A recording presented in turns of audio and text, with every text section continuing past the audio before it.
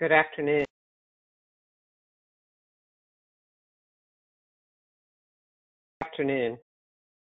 Welcome to today's SCA webinar with Dr. Lee Richards on why is my med bill so high?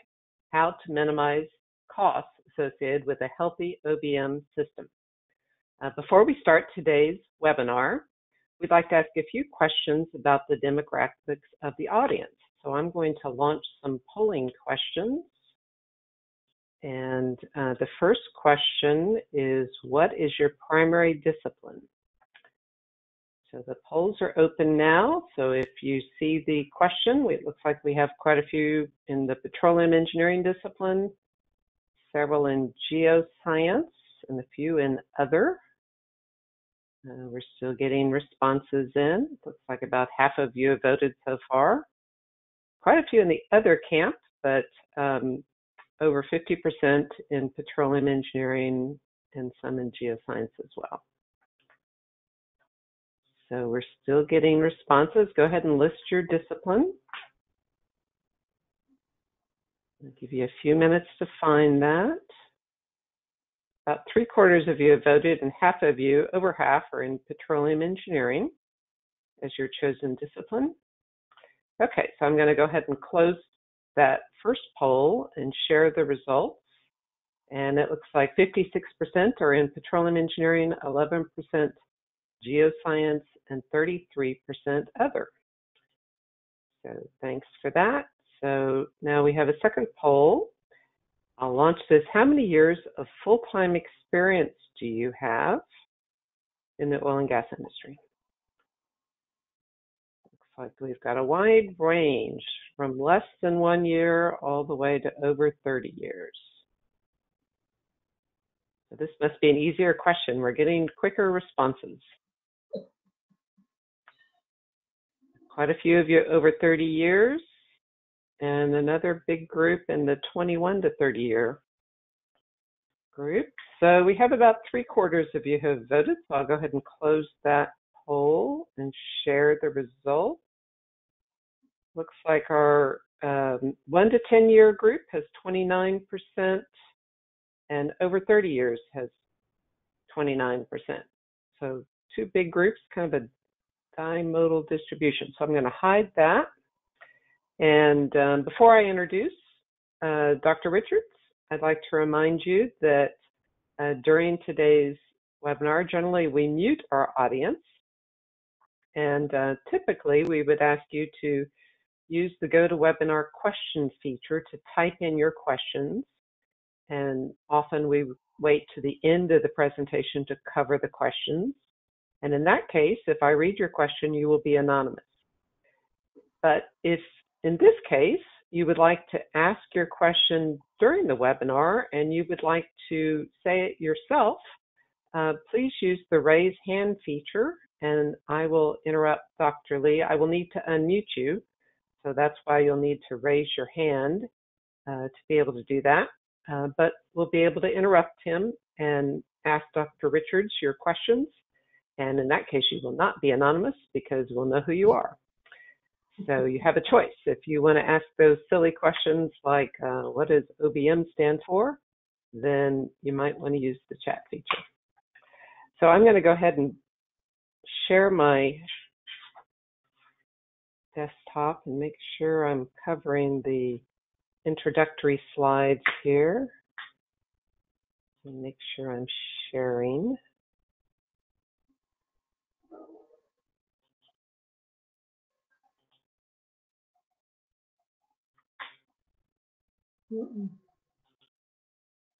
Okay, let me try this again. There we go. Okay, so I will start out with some introductory slides. And this is SCA's webinar today on why is my med bill so high, how to minimize the costs associated with a healthy OBM system. And so our speaker today is Dr. Lee Richards. Emma.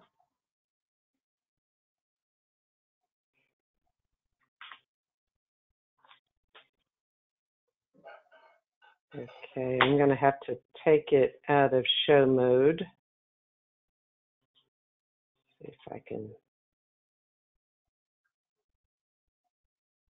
Sorry, I'm having a delay. Okay, so Dr. Richards is a petroleum engineer who's worked for Halliburton and BP America during his career. Currently, he's an assistant professor of petroleum engineering at Montana Tech in Butte, and he's also a consultant for several clients. He's authored a variety of publications, and he often gives presentations. So we look forward to hearing from him today.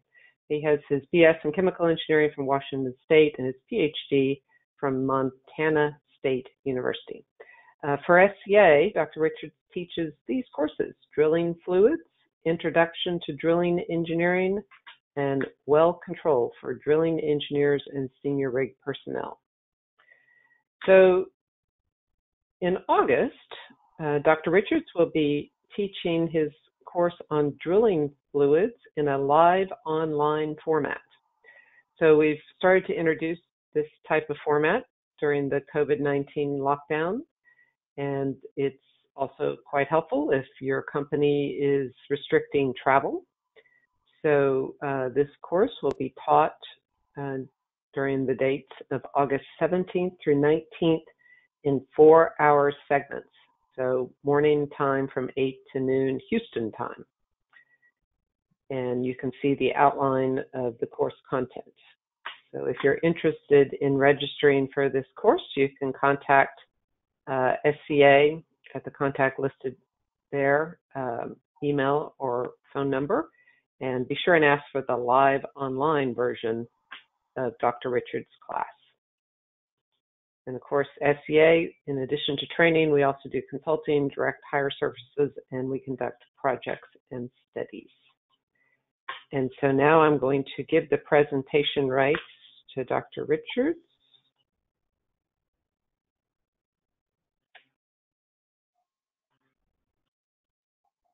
Okay. Hello, everybody. Thank you for joining us today. I am Dr. Lee Richards. I usually just go by Lee.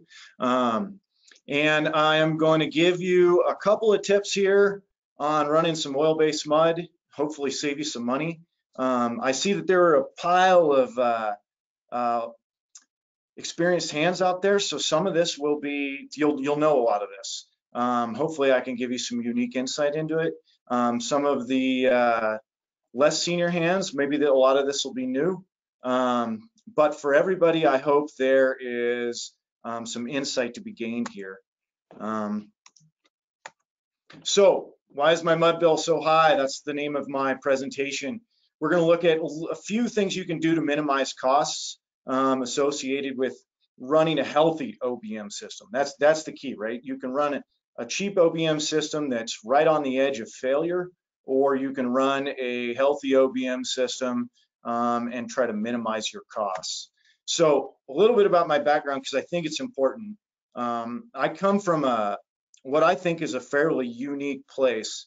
So I grew up, before I went to school, working my way through school. I worked in construction, just a blue collar guy, pounded nails. I loved it. I was outside. Everybody, all my family, that's what they did. Just that's kind of where I came from. So went to school, got a PhD. I was wandering around the career fair one day, and Halliburton was there, and I stopped and I said, "Hey, do you hire chemical engineers?" And they said, "Oh man, sure, we sure do." So they said, "We'll give you a 4-wheel drive pickup. You'll see interesting in remote locations. You'll see the sun come up every day, and you'll see it go down every day." So I thought, man, sign me up. So I didn't really know what I was getting into. I didn't have any oil field background. So you know, I was a new engineer, just out, excited to see what was going on. So you know, I dove into being a mud engineer for 7 years, and then I moved on to company man for another 3 years, and then I got the opportunity to be a college professor, and I took it, kind of coming back. One of the main reasons I did that was my time in the field I saw a big disconnect quite frequently between the engineers in the office and the personnel in the field. And I was hoping that I could do something to bridge that gap, because I think it's fairly unique that a field guy is able to come back and be a college professor. I don't know, from so far, I'm the only PhD mud engineer that I ever met. So anyway, that's a little bit about me. This picture here in the lower right is a picture of a younger me in North Dakota. If you'll notice, that storm behind me's got a little bit of rotation to it.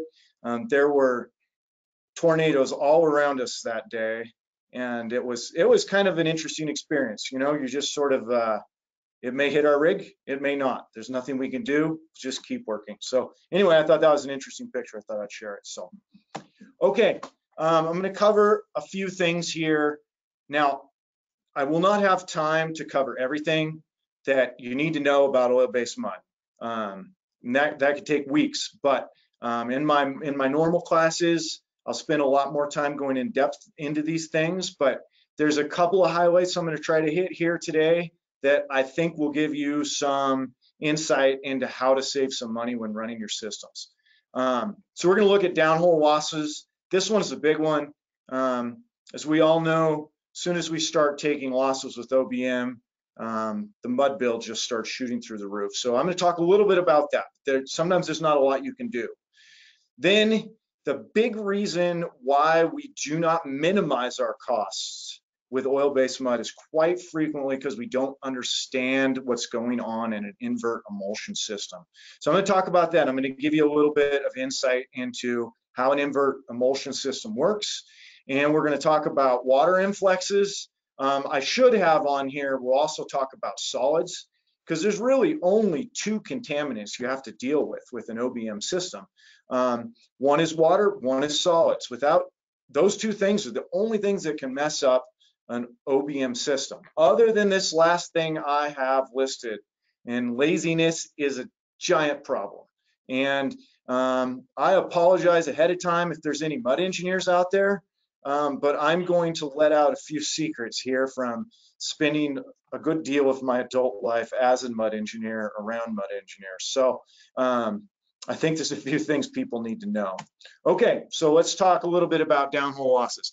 These are mechanical, so we don't really need that. I think we have a question. Okay, go ahead. From Ian Scott. Ian?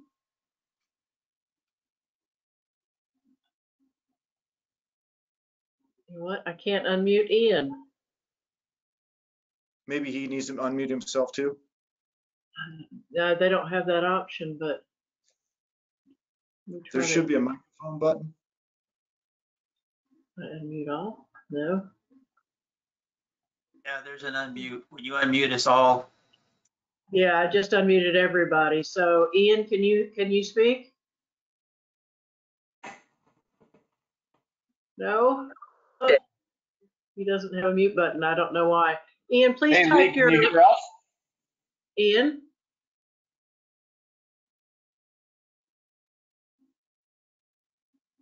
Ian, can you hear us? Oh. All right, I'm going to put everybody back on mute. Ian, if you can hear me, please put your question in the chat bar, and we will ask Dr.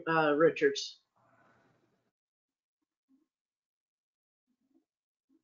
Okay, go ahead and continue on.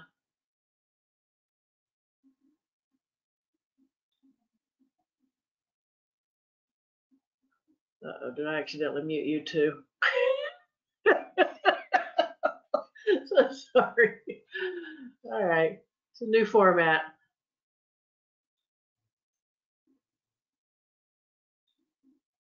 I'll unmute. There we go. Okay. There you are. There you are. Sorry. Okay, no, thank you everybody for bearing with us on this. As I think everybody knows that adapting to our new way of life and our new way of doing business has a few quirks here and there. So bear with us, this will get better. So on the question side, please do not hesitate to ask questions as I go along. I've designed the presentation that it really needs interaction. My experience is that if one person has a question, another person probably has the same question. And what's for sure is if one person has a question, usually almost everybody's going to learn from that question. The audience is almost always better at knowing what they need to know than the presenter. So don't hesitate one bit to stop me and ask a question. And we'll get these bugs worked out. So, okay, back to downhole losses. So I'm gonna cover these right now up front, and then we're going to move on to a little bit more of the technical side. The downhole losses are entirely mechanical, so we just cover those straight up. Few things to talk about. Now, the first one, and this is obvious to everybody, is well planning. If you know there's a potential for severe losses, you need to plan around it. If you know you're going to be dumping OBM down the hole, just don't do it. Either switch to water-based mud if at all practical, and I can tell you that it usually is, or alter your casing points. There are good water-based systems out there that will control shales. In my experience, they do not control shales as good as an OBM system, but you may be able to use them to get through an interval. Now, that said, some of these are as expensive as an OBM system, so you have to weigh those costs. But it's really important to look at your well planning if you know severe losses are coming. So barring that, the first thing you can do and the best thing you can do is have a fast response with LCM and get your ECDs down. That's the key that most people don't realize, is that a lot of these losses can be mitigated simply by lowering your ECDs. So if you start taking moderate to severe losses, meaning you're not getting returns to surface. If you're not getting returns to surface and there's any chance whatsoever of a well control situation, you need to pick up off bottom and get your ECDs down. So pick up off bottom, lower your pump rates. If you're having moderate losses, meaning you are getting returns to the surface, maybe you can keep drilling, but you may have to slow down. And I know we hate slowing down. That's not the right thing to say. And as working and drilling my whole life, you never want to slow down, but sometimes slowing down can save you some money. Because if you're going to be losing 100 barrels of OBM an hour, is it cheaper to lose that mud than to slow your drilling rates down from 50 feet an hour to 10 feet an hour, just for the time being till you can get things healed up? So you have to weigh those odds, but it was really important to remember that your ECDs usually play a huge role in these losses. So first thing you can do, slow down, reduce your pump rates. While you're mixing up your LCM, this is often a very good path to take to minimize losses before you can get some LCM down hole. When you are mixing LCM, it is generally best practice, in my experience, unless you're really versed with this loss and you know there's a specific size LCM, size and shape, I should say, of LCM that has combated it in the past, it's good to kind of throw the kitchen sink at it. So I like to use large and small diameter LCM. I like to use all the types I have available. So that would be flake, spherical, and angular products, and also fibrous products. So angular and flake products can be considered the same. I consider them somewhat different, but basically what LCM you have on site, kind of a witch's brew, is generally best to get these losses stopped right away. First response, send down maximum LCM concentrations in a slug or pill. I often want to soak these. Like I said, if my losses are severe and I'm not getting returns to the surface, if you can spot this in the zone, it quite frequently will cause more of the LCM to move into the formation. The big problem with LCM is you're going to pump most of it out of the hole most of the time. So if you can soak these, if you have that luxury where you're not going to get stuck, it it's a very good option. Now that mentioned, I mean, if you have had problems with differential sticking in the past, this is the time when you are going to get differentially stuck like no other. So you have to play this. This takes some caution, right? Another note here is that swallowable products generally don't work with OBM, which is unfortunate. There are some polymers that do work with OBM, and your mud company may have something, but as a whole, we can stop up some pretty big leaks with water-based mud with some great products that are out there. But with OBM, it's a little more difficult. So that it kind of takes that tool away.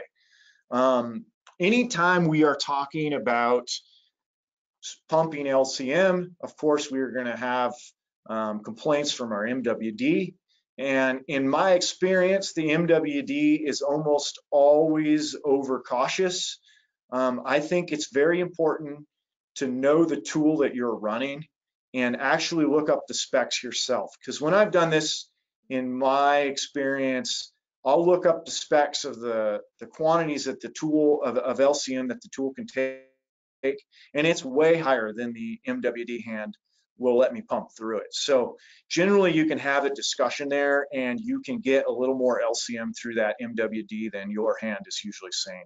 That said, I would never recommend exceeding the concentrations that the MWD tool is actually spec'd for, but again, quite frequently the tool spec for higher concentrations than you would expect.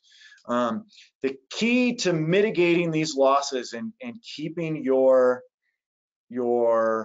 mud bill down, I mean, again, this is when mud bill skyrockets, when you start pumping LCM into the or OBM into the formations. The key is a swift response, both with ECDs and with LCM. So being ready to pump these things is a big help. And if you know that there's a possibility of these things coming, what I like to do as a mud hand is I would have maybe a pallet set aside next to my mixing house. So when we do start taking losses, I've got everything I need to build a pill right there. An LCM pill, I've got the number of sacks I want stacked up, and they're all right there. All they got to do is cut the sacks and build the pill super quick. That'll save you money. And it's nothing to just have a pallet sitting there. That's one little dirty trick I can give you there. And then we've got a question. So first question, what if we're not allowed to use lost circulation material, LCM, such as in a reservoir zone? Okay. If you cannot use any LCM, I mean, obviously your hands are tied a little bit. Again, there comes back to well planning. If you know you're not gonna be able to use LCM in the zone, it may be better to run a water-based mud. That said, you can't always do that. So then it comes down to ECDs. The only thing you can fight this with, if you don't have LCM available to you, is ECDs. You just got to lower your ECDs, and whatever that takes. That said, you can quite frequently, there are LCMs like size calcium carbonate, generally in a reservoir, you can pump that and an acid job will clean that up pretty good. So that may be an option for you. You know, it's hard to say. Hopefully that answered that question. Okay, we have one more question from the audience. Good. Any comments on leveraging mud loss events / data to infer reservoir information such as caves, karst, etc.? Okay, that is an excellent question, and I am not the person to answer it. I don't have the experience to give you a really good answer there. I'll tell you, when you're taking losses, you've got more porosity and permeability. That's about all I can tell you.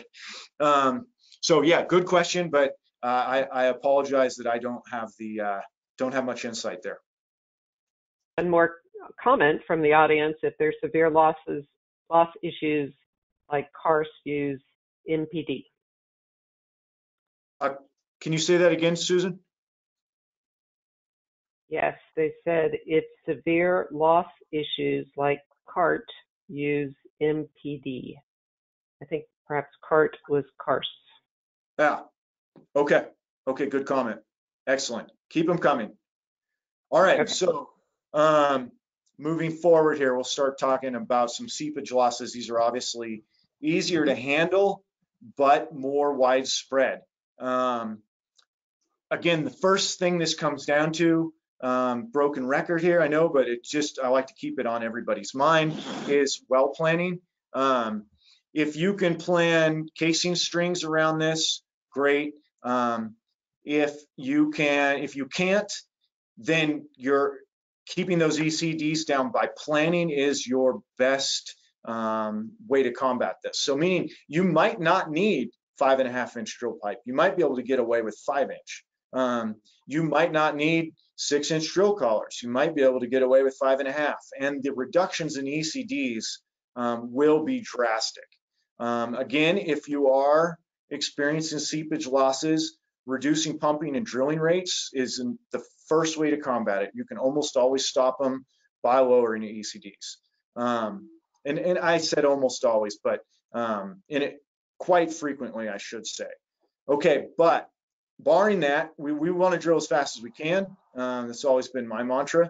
So when we know we're going to have this coming, or it comes around unexpectedly, running some background LCM is quite frequently one of the best ways to combat this. So if you look at what you want to do is run some LCM that will go through your shakers. Okay, so now you can always run LCM that won't go through your shakers, and that's a great way to stop your seepage losses, but you'll be losing your LCM over your shakers. Not only will you be losing LCM over your shakers, you will be losing mud on that LCM, right? So it's not a drastic amount that you're losing, you know, it's mud lost to cuttings basically at that point, but it is additional mud that is lost. So one of the best ways when you're having minor to moderate seepage losses is some background LCM that will pass through your shakers. Now, my favorite product for this is Size Graphite. There's plenty of other products out there, but this is a product that'll stay in your system. It has very low impact on your equipment, and it is highly effective against seepage losses in that Size Graphite tends to stick to itself. So when you pump it down hole, some of it will go into the formation and other particles will stick to it on top of that. And quite frequently, you can have great success with that. This product costs a little bit more than other LCMs, but again, you get to keep it quite frequently if you plan correctly, meaning you've got your graphite size that most of it's going to go through your screens and you're going to be able to keep it in your system. Now, I want to make one comment here, and I'll talk about it a little bit more when we talk about solids here, but all this stuff, of course, is going to raise your low gravity solids content, which will lead to advanced rates of failures for your pumps and equipment. Now we can try to minimize that. Again, Size Graphite's not too bad, but it is an abrasive. So, I mean, all that is the caveat with using any of these products. So everything's a trade-off, right? Okay, so now going forward, we've got a couple more comments from the audience. Great. So MPD, managed pressure drilling, is a well-known remedy for managing ECDs, equivalent circulating densities, particularly with karst. Pressurized mud cap is used for karst in Asia. And then another comment, it's still better to use LCM pills, lost circulation material pills. Yeah, okay, both of those comments are great. MPD, absolutely. If you can, if you have the luxury of running an MPD system, that is without a doubt the way to go. And quite frequently, it's expensive to run them up front. But if you are going to take a pile of losses, it may pencil out that running MPD actually works out better for you. Absolutely. And then LCM pills are the way to go. If you can run an LCM pill to stop, and that will stop all of your losses, then by all means do that. But if you keep drilling through formations that are going to keep exposing new loss zones, that background LCM can help quite a lot, quite a lot. But LCM pills, absolutely, that is the solution to most losses. But these seepage losses quite frequently can be handled with background. Okay, so moving forward, we're just gonna, most of you guys will know what's going on in an invert system, but in order to fight our two main contaminants, solids and water, we really need to have a fundamental understanding of what's going on in our invert emulsion system. This will be pretty basic. I cover it much more in depth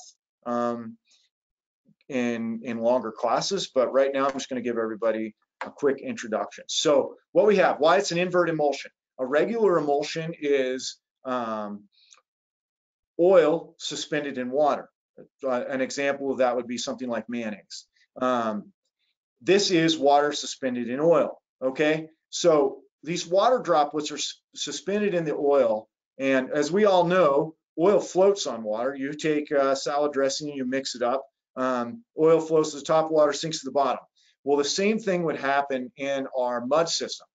But what we do is we get these water droplets so small that the surface area interactions of the water droplet, well, there's a water droplet complex, which I'll explain going forward. The surface area interactions actually keep this water droplet suspended. So I'll explain that a little bit more going forward. So we have to keep these water droplets small. That is the nature of emulsion stability. We've all heard emulsion stability when we're talking about OBM. So I'll explain that a little bit. The other key factor is we have to keep the barite suspended in the oil phase. If water gets near our barite, we're done. Once that barite gets water wet, it is very difficult, next to impossible, to get it back to oil wet. So we have to keep the barite oil wet and not water wet. So to understand that, we got to understand emulsifiers a little bit going forward. Now, this is a really simple representation here. If you'll look here, the arrow end represents a polar end. Okay, so this is a long chain molecule, and the straight line end that I have here represents a nonpolar end. The nonpolar end, of course, will be attracted to oil, and the polar end will be attracted to water. One thing to note about these emulsifiers is that in order to activate these emulsifiers, we need lime in the system. This is an important part of figuring out how we're going to save some money in our OBM system. So these are activated by lime. Another thing to remember is that they're expensive, so we don't want to just pour them in there willy-nilly. So we have to use our emulsifiers wisely. So I'll talk about that a little bit going forward here. And first off, we need to understand what a micelle is. And when I talked about the water droplet complex, that's what I was talking about. I was talking about a micelle. And these are colloidal components of your OBM system. Colloidal means that they are less than 2 microns in diameter. It also implies that they will suspend. Okay, again, they're very small. They've got a large surface area per mass. They'll stay suspended in our system. Basically what this is an emulsifier surrounding a water droplet. And this will keep, if we have these emulsifiers surrounding the water droplet, it'll keep them small, and that will help us keep them suspended. That is the key to running these systems, is understanding this micelle interaction.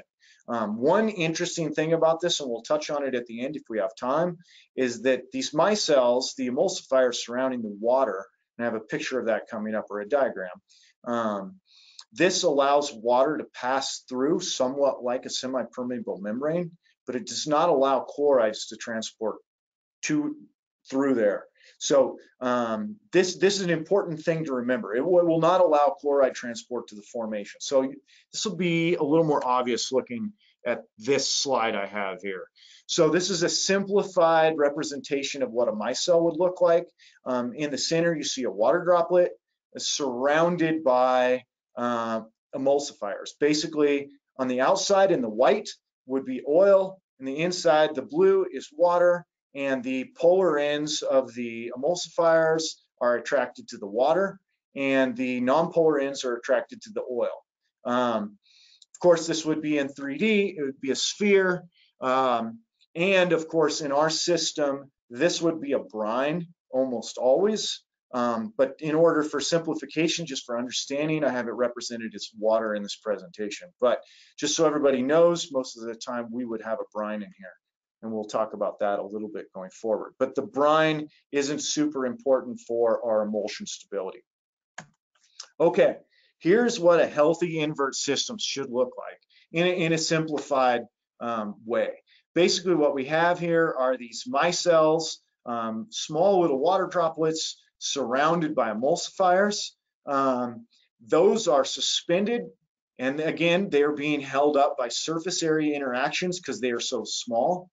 In this oil-based system, you will also see some simplified barite molecules here floating around. These wouldn't be molecules, these would actually be barite particles, excuse me. But these would be very fine barite particles, and we would be suspending them with the viscous forces that were created by these micelles in the oil-based mud. It's important to note that oil is the continuous phase here, meaning I can draw a line through the oil and never touch water. I cannot draw a line through all the water and never touch oil. That's what continuous phase means, is that you can, the continuous phase is always touching itself. The discontinuous phase or non-continuous phase, which is the water or brine, is not touching the other water and brine. That's a very important part about keeping our systems healthy here. So let's talk about a couple of problems that we can encounter. Now, again, I said that there are really two main contaminants, one being water, one being solid. So we'll talk about battling the water up front here. First off, what are the problems with water influx? Well, first thing you notice is it builds viscosity. Excuse me. You will see your funnel vis start to build, maybe, but you will see your excuse me, your low RPM fan viscometer starting to raise. Oh, I'm very sorry. Okay, I've got a little something in my throat here. Okay, so you'll also start to see low emulsion stability via your ES meter when you start getting water in here. Okay, these are the indicators that most people are used to.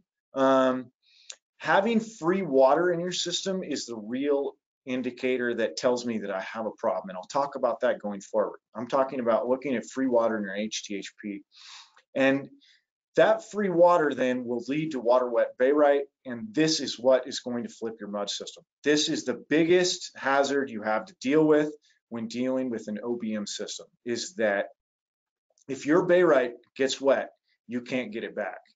So let's talk about that going forward here. So this is what an unhealthy OBM system would look like. Is you look here, what we have are, you'll have some free water molecules out here just floating around in the oil. Well, eventually those are going to settle out, and or they will come into contact with a barite particle. So what I have represented here are some, excuse me, I'm very sorry, but I have to get a drink of water. I'll be right back. Look at this slide for a second. I'll be back in just a second. I so apologize. Hold on. So while Lee's getting a drink of water, be sure and post your questions you have in the question box. And just thinking ahead, after today's webinar is over, you'll receive a link to a recording of the webinar.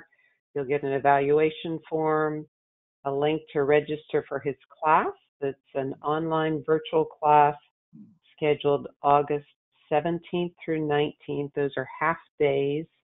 Morning time in Houston from 8 a.m. to noon, so 4-hour segments in 3 half days. So it looks like we're having some questions come in now. We'll wait till he gets back. Oh, I'm back. Okay, here's a question. Do you consider formation hydrocarbon oil as a contaminant? Ah, great question. First off, let me apologize for having to run out. I put this water to have it next to me and I forgot to bring it, so I apologize. Formation hydrocarbons, yes, they are a contaminant typically, but we can usually handle that. Generally, if we start taking oil and or gas will be entrained until it gets to surface, and then we can get it out with our gas buster or our surface equipment. But the oil we can actually use to build mud if we have to, if it will incorporate. A lot of times it's going to come out on your shakers. It all depends on the oil that you're getting. In North Dakota, when I was working there, quite frequently we would take oil and it would actually work into our emulsion.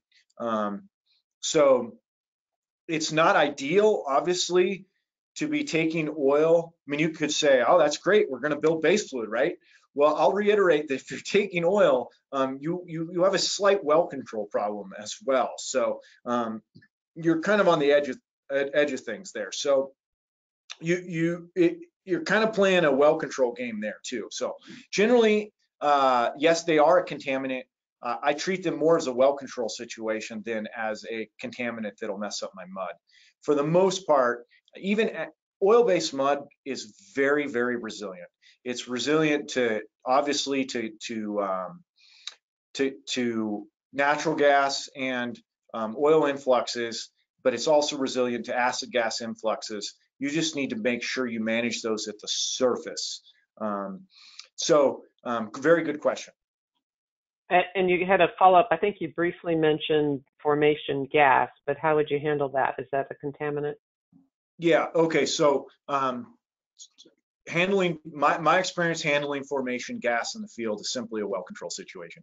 If you can, a lot of times if the background's low enough, you don't have to worry about it. Quite a times you can vent it to your gas buster. Maybe all it takes is just running it through your gas buster. That may not even be necessary if it's slight background gas. That again comes down to a well control issue, in my opinion. Generally, you don't have to alter your mud. One more question. What are your thoughts on barite recovery systems? Are they worth it? And it looks like it's from a Montana Tech Diggers fan. Go Diggers. Go Digs. All right, I am going to handle that question going forward. I have some slides on that, but I'll tell you right now, you probably shouldn't run barite recovery. That'll be controversial, and I'm welcome to discuss it, but yeah, it probably doesn't really work. So, well, I'll get there. Great question. Really, really good questions. Any others, Susan? That's it for now. Okay, thank you very much. Okay, once again, I apologize for dashing out. I meant to have water ready and I just left it outside. I had my dogs guarding it for me, so it was safe where I found it. Okay, so reiterating again here, these are the problems associated with oil-based mud and free water in our oil-based mud. These water droplets will agglomerate. As you'll see, some of these micelles have gotten big, where I represented by 3 water droplets. Those are going to end up getting too big and they will fall out of the system. Along with those falling out of the system, you'll see here where I've got water that can come into contact with barite directly. As soon as that happens, that barite will fall out of the system. Then in addition, I've got where these micelles are losing their emulsifiers and the barite's coming into contact with the water, and that will fall out of our system. So these are the pitfalls we need to keep in mind going forward.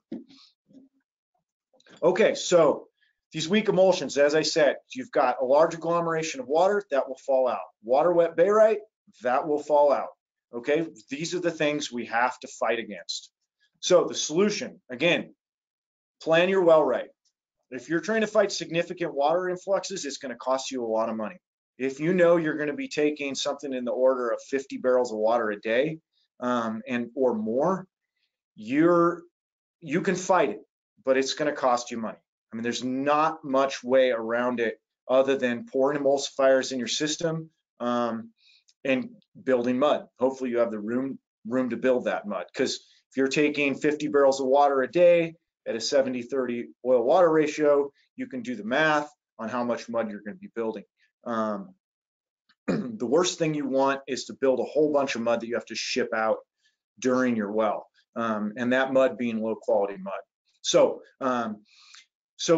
one of the things you need strong emulsions to fight this. If you have a good strong emulsion, you can take a goodly bit of water, and it won't cost you too much. One of the tricks here is using oil wetting agents. If you are taking water, it's essential to use an oil wetting agent when you're mixing barite. So another thing you can do is, if you are expecting a water influx, you can plan ahead for it by elevating your oil water ratio. So maybe your ideal oil water ratio is 70-30. You may bump it up to 80-20, knowing you've got some water coming. So you plan ahead and use the water to build mud as long as you have the room for it. And again, but it's essential to make sure you have a healthy system. Now, this one here is really important. If you run excess lime of 2 pounds a barrel or more, and most people say 1 pound a barrel or more, but I say 2, simply because lime is cheap, and for the most part, there's not much of a pitfall for running more lime. If you run excess lime, this ensures that your emulsifiers are going to work when you do take the water. So remember, I said these emulsifiers were activated by by lime. So you just make sure that you're running excess lime concentrations high enough to activate these emulsifiers. Okay, so this we have another question. Great. One more question. Are there any good methods for comparing different emulsifiers or the quality of good/bad emulsion? Okay, the quality of a good/bad emulsion I will get to. And absolutely, there is a cut and dry way to measure that in the field that most of your mud engineers may not be doing. But to measure the emulsifiers, good and bad, I can't answer to that. A red mud company will tell you that their emulsifiers are better than a blue mud company, and the blue mud company will tell you that their emulsifiers are better than the red company. To be honest, they're probably made out of the same stuff. I've used them all, they all work. So that's my answer for that one. Okay, this last one. Again, mud engineers, I apologize, and this does not apply to you if you're attending this webinar, because you're obviously being diligent about your job. But the fact of the matter is, there are a lot of mud engineers out there that are pretty lazy. They can be a slothful lot. There is, like I said in this slide, there's plenty of time to watch Tiger King after a good mud check is done. I'll just share a quick story. When I was training, I rode with a fellow that did not do a mud check for 2 weeks. It was brutal. Those people are out there. You need to know they're out there. And I'm saying this just because it gives us all a bad name. You need to look out for them. And this is the main reason why I think an average mud bill gets too high, is just people don't pay attention to it. So the first thing here is to make sure that your mud engineer is doing a complete mud check. Sure, I'm sure anybody worth their salt's doing a mud weight, funnel vis, and they're running their ES meter. They're probably doing alkalinity and water phase salinity. These are all great, but what you really need to ensure that you have a healthy system is somebody running a 50 mil retort and an HTHP. I don't know how many mud labs I've walked into where there was dust on the 50 mil and the HTHP, or they didn't even have a 50 mil. Now, I'm going to talk a little bit about solids here when I talk about these retorts, but a 10 mil retort is completely inadequate if you are at all concerned about the solids content in your mud. You need to be running a 50 mil retort to get the most accuracy out of your measurements. If you really want an accurate low gravity solids measurement, a 20 mil retort is adequate, but a 50 mil is better. The errors are just so high with a 10 mil retort. If you're looking at, let's just say you want 5% max low gravity solids. Well, if the error of your instrument, i.e. a 10 mil retort, is plus or minus 4%, you really don't have any clue what you have in there. You need a 50 mil retort. If your mud engineer doesn't have one, he should be able to get one. If he can't get one, his mud company should be able to get one. If they're running oil-based mud, this is a small cost for your business. Another part of this is that it needs to be calibrated. I've used dozens of these things. I've calibrated them all, and they don't all produce 50 mils when calibrated with diesel fuel. So the best way to do this, fill it up, run a JP tube or a Draeger tube, an accurate measuring device, and see if you get 50 mils out. If you don't, you need to correct for that to get accurate high gravity and low gravity solids concentration. So here's a little trick. You really should have your mud engineer make sure he's running a 50 mil retort. So I'm going to touch on solids a little bit here. A couple of these are pretty obvious, and a couple are going to raise some hackles, but hopefully I'll make a decent point here. First thing, you need proper screen maintenance and selection. Get your screens as small as you can possibly get them. If that means that you're going to lose a little bit of mud when you're running sweeps or something like that, I think that you'll find that it'll pay off if you lose 5 barrels a day on sweeps, but you are gaining a handle on your low gravity solids problem. You'll almost always come out ahead if you can get those low gravity solids. Here, this second one is going to be controversial. Pull bits early. Now, I don't mean running extra bit runs, but if you're going to run, if you know you're going to run 2 bit runs, and you quite frequently pull one bit that is completely worn out and then the next bit green, I would much rather you pull 2 green bits than 1 worn out bit and 1 green bit. Soon as you start wearing the edges off your cutters on a PDC bit, so once this gets to be a 1 or a 2, you are going to start making more and more low gravity solids because you're not making clean cuts, especially in clay or shale formations. You're not making nice clean scrapes on the rock. So your low gravities are going to shoot up. Okay, this next one, proper pit setup. I've worked with dozens of derrickmen. They've all got some sort of special formula they use for how they line up the pits. This is not a derrickman special. The pits need to be set up to minimize solids transport downstream. And I could teach an entire class on this. I've taken whole week-long classes on this. It's an art in itself. There's a lot that can be done, but basically what you want to do is keep your weirs high and probably not run your gun lines. Again, there's lots and lots of situations where you would, but that in general, if you can keep your solids close to your shakers and away from your pumps, that's the name of the game. Again, there's a lot that goes into that, but I wanted to touch on it here. You will find, again, you'll have a day derrickman that sets the pits up one way and a night man that sets them up another way. So I would, if you're ever out at your rigs and you're looking at these things, just kind of make sure that things are set up to keep your solids up towards your shakers. Okay, this one here, and we had the question. I am really glad you asked it. If low gravity solids are a problem, do not reuse your barite. I know that for years we used barite recovery. I worked on barite recovery jobs forever. What this does, when your centrifuges are running, they're throwing out barite, they're throwing out low gravity solids along with it. Just the surface area interactions between the low gravity solids and the barite, it's impossible to separate these completely. And what you're doing is just putting low gravity solids back in your system. So there's a question about using colloidal barite as a weighting agent to increase the low gravity solids. Okay, colloidal barite will not increase low gravity solids. Barite is a high gravity solid, and most barite is fairly small in the first place. So I don't know if that would actually make it harder to separate things. Basically, yeah, I mean, you just can't, then you have a tiny particle of barite and a tiny particle of a low gravity solid, and both of them are going to have to leave in order to separate them out. And we have very little technology right now to get that, to get the low gravity solids out with leaving your barite in.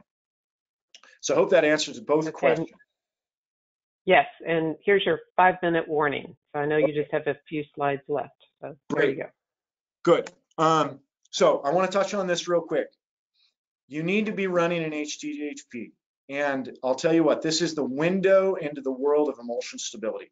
If you have water in your HTHP, you have poor emulsion health, simply put. This is far superior to ES at indicating emulsion health. So here's one of the things, let me go forward with what I recommend here. I would have your mud engineer bring your HTHP filtrate in and show your company man every day. That does two things. One, it shows that he's running the HTHP, and the other thing is the company man is confirming that the HTHP doesn't have water in it. So if you do have water in your HTHP, the first thing you need to do is get lime in there, get your excess lime concentration up. When you're mixing barite, without exception, if you have water in your HTHP, you need to be mixing water wetting agent or solids wetting agents. Otherwise, you could end up with water wet barite. Best case scenario, that will just fall out in your pits. Worst case scenario, your mud system will flip entirely. And at this point, when you do have water in your HTHP, you got to start running emulsifiers. Make sure you have excess lime, and make sure that you are cognizant of the fact that your HTHP filtrate will not go back to all oil, nor will your ES go up without shear. Here's an important one. If you do have low ES, but you do not have water in your HTHP, treatment may not be necessary other than adding some lime just to make sure you got full use of your emulsifiers, and more often than not, simply shearing this will solve your low ES problems. So a couple of other things here, and I don't know that I'll get to them all. I have one more slide of dirty tricks here, but we've already talked about them. Make sure your mud engineer is running a 50 mil retort and an HTHP. Make sure that he's using it. I would also confirm that he's actually doing a mud check. If you can have your company man watch this guy do a mud check. I know this sounds paranoid, and I'm very sorry, but I've just seen way too many mud checks not getting done. I don't know how many times I've heard, it's oil-based mud, it takes care of itself, nothing ever changes. Well, it's oil-based mud, it's expensive. All the more reason you should be doing a mud check. I have actually had companies do third-party mud checks. This one here really throws a wrench in the works for some mud engineers. Some people have had some serious problems when their mud got sent to a third party and it found out that it was nothing like the mud check they were turning in. Another one is, yeah, oil-based mud doesn't change that much, but if you got 24-hour service, you should have 2 mud checks a day. Okay, I'm going pretty quick here, but ensure that your rig crew is versed in keeping water sources away from the pits. This is obvious. Some guy with a water hose can cost you a lot of money. Always run 2 pounds per barrel excess lime. Oh, I forgot. Another thing is people like to empty the cellar into the mud pits. Frequently you can do this, you've got a healthy system, but really it needs to go to disposal if you want to minimize your costs. Okay, mix your barite with an oil wetting agent. This last one I just want to touch on real quick. Remember I said that those emulsifiers work as a semi-permeable membrane. If you keep a high water phase salinity, that will ensure that you are not transporting water into your formations. It'll keep the driving force of water towards your mud. So there is no, if you're running 200,000 water phase salinity, it's very, and your formation is 240,000, which is rare, but it can happen. Then the net flow of water is actually going to be towards your formation. So running 250,000 plus water phase salinity sometimes can help you. In a small part, this adds density. and it ensures your clay integrity. And if you need to build viscosity, doing it with water is quite frequently the best way to do it, but you have to be careful. So I'm kind of right up on the time level, but I am willing to take as many questions as we can do. Okay, I'm going to make some final comments and then we'll take a couple more questions. I want to thank everybody for attending today's webinar. You'll receive a link to the recording and an evaluation form, and also a link to register for Dr. Richards' class on drilling fluids that's scheduled for an online virtual class mornings of August 17th through 14th, 17th through 19th, 8 to noon. And we had one more question about whether other types of weighting agents such as hematites. So great question. Hematite's obviously pretty expensive to run initially, but if you need weights in excess of 20, 21 pounds per gallon, excuse me, then hematite's almost necessary. Overall, you have less surface area interaction with your pump parts with hematite because it's more dense. On the other hand, hematite is an angular molecule and it's highly abrasive. So quite frequently running hematite can cause even more problems associated with abrasion due to solids. So you may go through pump parts faster with hematite, but in general, if you don't have to run hematite, it's almost always going to cost you more money just for the weighting agent. Good question. Good to know. Well, thank you, Dr. Richards, for your talk today, and we will be sending out the recording. Thanks, everyone. Goodbye. Thank you, everyone, for attending.